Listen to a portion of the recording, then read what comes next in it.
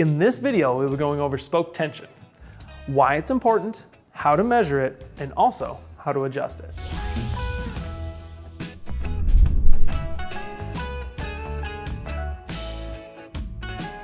Spoke tension is the amount of pulling force being exerted along a spoke. It is typically measured and called out by component companies in kilograms of force or in newtons. When truing or dishing a wheel, the mechanic is making adjustments that affect spoke tension.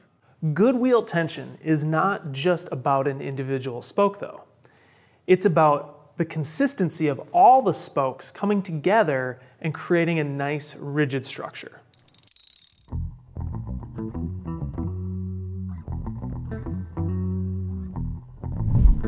So why is spoke tension important?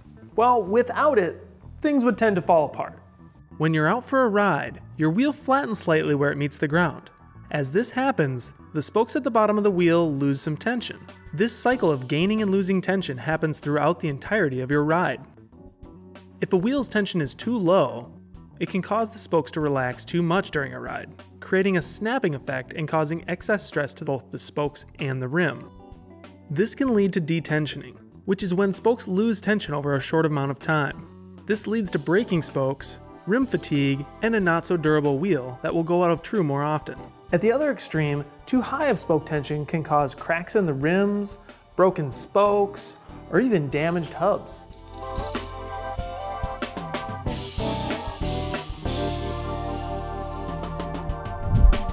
Before we get to measuring tension, we should really figure out what our tension should be. Consulting with your rim manufacturer's website is a great place to start. Most rims have suggested ranges from about 100 to 120 kgf. This is assuming there is no pressure in the tire. As for measuring spoke tension, one method is to squeeze the spokes. Though not foolproof, squeezing spokes from a wheel you know to have good tension is a way to get a sense of what acceptable tension is. Squeezing is a more accurate way of measuring spoke tension than, say, perceived effort when turning a spoke nipple. Like any fastener, the nipple will tend to become more difficult to turn as tension increases. But this doesn't always mean that the tension is too high. It could have corrosion or just be at the end of the threads. The best way to measure spoke tension is with a spoke tension meter, like the Park Tool TM1. Spoke tension meters flex a spoke between two posts with a calibrated spring. This deflection is shown on the meter's scale. To accurately use the Park Tool TM1, you're going to need to know the diameter of the spoke and also the material of the spoke. This spoke is a round steel spoke. The diameter in the middle of the spoke is 1.8 millimeters. When using the TM1, make sure to place the two fixed posts on the narrowest parts of the spoke, or in the middle of the spoke. This steel spoke is giving us a reading of 15. Looking at the TM1 chart, we find the steel round spoke section and scroll over to our spoke's diameter, 1.8 millimeters. With our TM1 reading of 15, that places the tension of our steel round spoke right at 58 kgf. This rim's manufacturer calls out a max tension of 110 kgf. We are going to set a tension goal for this wheel of 100 kgf on average, which for our spokes is a reading between 20 and 21 on the TM1. Continue on by checking one entire side of the wheel before making any tension adjustments. Write down your results or input them into the wheel tension app at parktool.com/WTA. When we check the left side of this rear wheel, we notice that these readings are lower than the right side. This is due to the fact that the spokes come out of the hub at different angles. The angle that a spoke leaves the hub is often referred to as the bracing angle. When the spoke has more angle, that means that it has more mechanical advantage and will need less tension to counter the opposing side if the opposing side has less of a bracing angle.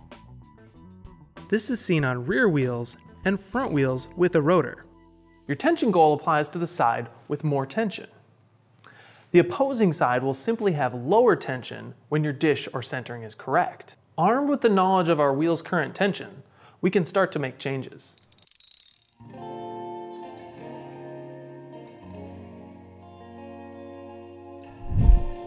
When adjusting spoke tension, it can really help to have something to hold your wheel while you work. The Park Tool truing stand is a fantastic option. You'll also need a properly sized spoke wrench to turn the nipple at the end of the spoke. There are many different sizes and even shapes for spoke nipples. which we cover in this article on spoke wrench selection at parktool.com.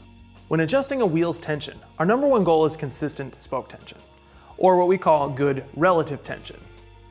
On this wheel, we measured and they were a little bit inconsistent from spoke to spoke, but overall they were a little on the low side. To correct this wheel, we want to raise its overall tension. Since this is a rear wheel with different bracing angles on each side of the hub, increasing tension may change the dish slightly. With that in mind, let's give the spokes on the drive side 1/4 turn each, and those on the non-drive side 1/8 of a turn to start. Now that we have gone around the entire wheel, let's check what our work has done. We'll measure with the TM1 and plug our data into the WTA at parktool.com. We've increased the right side tension on average by 25 kgf, but we have a bit further to go, so let's repeat the 1/4 turn on the right and 1/8 turn on the left. After these adjustments, we can see our tensions have gotten closer to one another, and our relative tension is very close to our target of 100 kgf.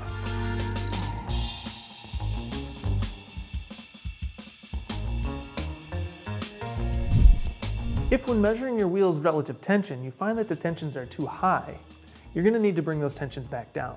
The process of reducing tension is very similar to increasing tension. You'll just be turning the spoke nipple the opposite direction. The tension of this wheel is too high by about 30 kgf.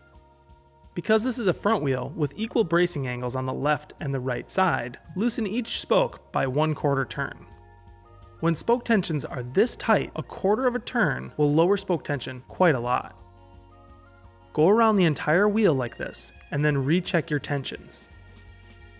Using our TM1, we can see that our tensions are already down to 120 kgf.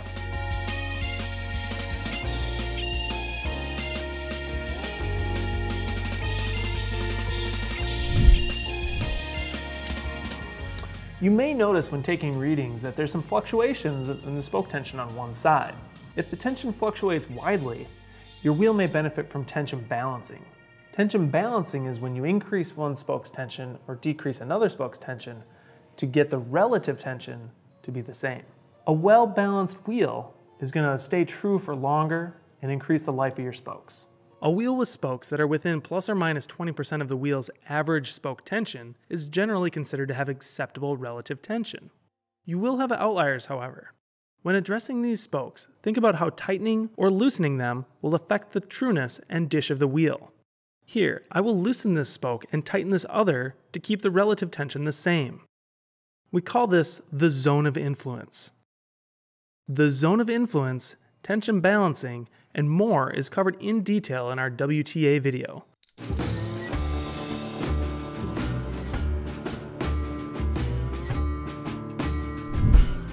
So how do we know when our wheel is properly tensioned?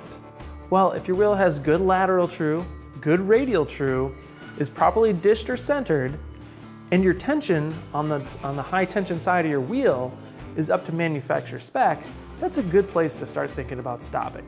You can keep on fine-tuning your wheel to finer and finer tolerances, but you don't have to have a perfect wheel to enjoy the ride. So that's the basic process for how to check and adjust your wheel's spoke tension. For other great videos on wheel truing, check out our wheel truing playlist, where you're going to find videos on lateral truing, radial truing, wheel centering and dishing, as well as how a wheel works. Thanks for joining us today. We hope you learned something, and we'll see you next time.